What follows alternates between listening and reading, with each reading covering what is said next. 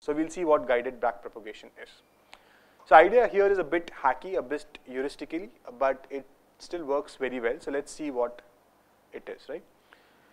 So suppose you feed an input image to a convolutional neural network. That image will go through all the convolution layers, and say at one convolution layer, this is what your feature map looks like. I'm operating at a very small scale. I'm just considering a 2x2 feature map, okay? Now, we consider one neuron in some feature map at some layer. Okay, so we'll consider this particular neuron, and we are interested in finding the influence of the input on this neuron. So this is what I'll do is I'll set all the other neurons in this layer to 0 because I don't care about them. I only care about this particular neuron, so I'll just focus on that. And we now backpropagate all the way back to the image. Right? That means I'll compute, if I call this as H2, then I'll compute dou H2 by dou I1, I2, I3 and so on. Okay. Now recall that during forward pass what happens is, because you have ReLU neurons, any output which was negative, that was clamped to 0. In the forward pass, any output which was negative was clamped to 0. So what would happen to the gradients when they flow back? Through those neurons? We already did this. If a ReLU neuron is dead, the gradients don't flow back, right? So the gradients will not flow back through these neurons. That means that only these gradients will actually flow back, which correspond to non-negative entries in the image before it or in the matrix above it, right? Is that fine? So now these guys use this interesting idea that in the forward pass, you don't allow negative things to go forward. So the backward pass also do something similar. Don't allow the negative influences to go back.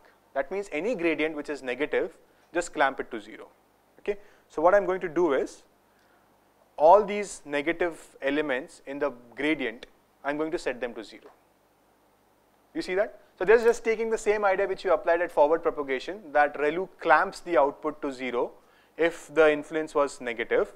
In the backward pass also do the same. Any gradients which are negative, just clamp them to 0.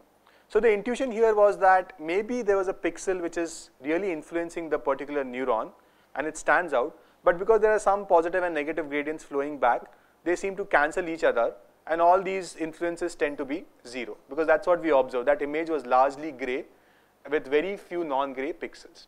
So this is very heuristicy, because the reason I call it a heuristic is because you are messing with the math, right? The math tells you that the correct gradient has to go back irrespective of whether it's positive or negative, but they give this justification that based on two things. In the forward pass, you are not passing the negative gradients, negative outputs, so in the backward pass also kill them, and they should avoid this cancelling of positive and negative output. So this is known as guided backpropagation, because you are meddling with the actual backpropagation. You are doing something different.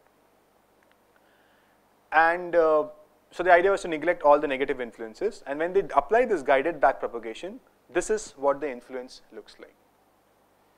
So you see that it's much, much sharper now. It's actually very nice. It's focusing completely on the eyes, and you can see the layout of the cat much more clearly as in the earlier image, right?